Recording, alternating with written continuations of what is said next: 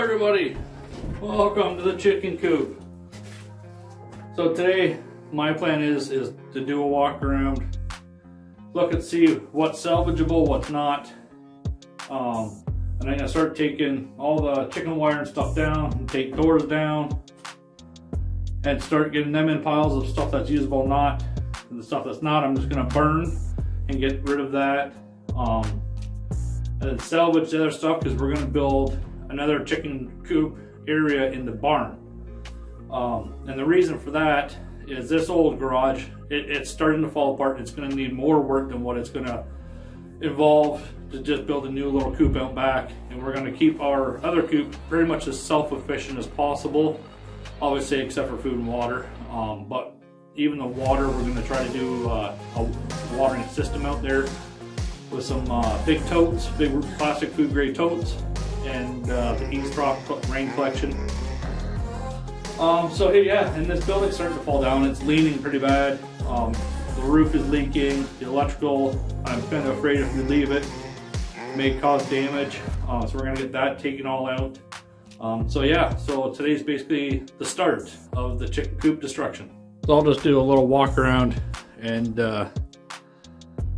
show you some of the stuff that I've been talking about, stuff that has to be moved, and you know, so on. So I'll just flip the camera around. So we had the quail pens in here. These on the weekend I'm going to get moved to the barn so that they're out of the way, and I'm going to just clean this all up, get the floor cleaned, and start dismantling.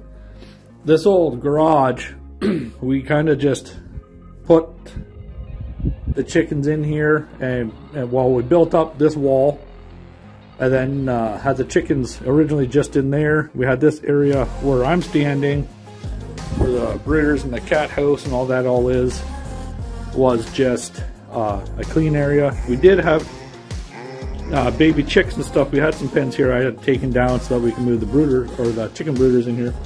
But yeah, the nesting boxes, all this chicken wire has to be ripped off. I wish I could save it, but I can't. It would just take way too much time, and for the price of just buying some new stuff, I'm not even going to waste my time on that. All the food containers and that will be saved. I put up all these trees and branches for the chickens for roosting and stuff like that. All got to come down, and then this stuff I'll just cut up and burn.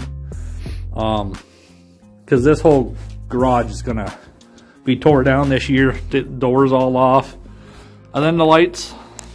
They're dirty. It's in a chicken coop, that's to be expected, but I can take that all off, clean it, take all the lights down, and I want to take all the panels off. Yeah, it's not the best, but maybe I can use the panels for on other projects, you know, the new coop, you know, whatever. So, and the windows, I'm going to take the windows out, and I believe we're going to put those in the greenhouse, so that we have light in the greenhouse. And then this side here's got sliding windows, so it'll help with ventilation in the greenhouse. Just mostly a lot of little things to get started, ripping down the chicken wire and stuff like that. I'm gonna get started on that and start taking the boards and that down, and see how long my fingers can withstand the cold, because it was, when I came outside it was minus 27 degrees Celsius, I think it was. Wow, something like that anyway, something crazy. But it's warming up. It's warming up a lot. The next few weeks we're supposed to be nice, really nice temperatures here. It's supposed to be like -1, 0. And then the week after that we're going to start hitting in the plus temperatures. So excited about that. Spring's definitely coming. It's here. So time to get prepped and ready and let our season start.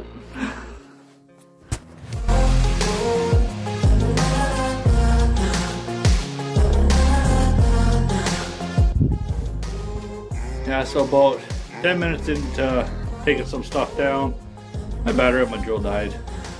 I didn't expect that, but trying to take down chicken wire, it's a little harder on the hands, so I have to come up with something. I might get the grinder and just do some cuts and get it off that way, because I can't pull it off. Pinches the fingers pretty good, it hurts. So you got to come up with that, go get a few extra tools, and go in and charge the batteries for my drills. That's going to take some time, so I'm going to go in and warm up and get back at it again.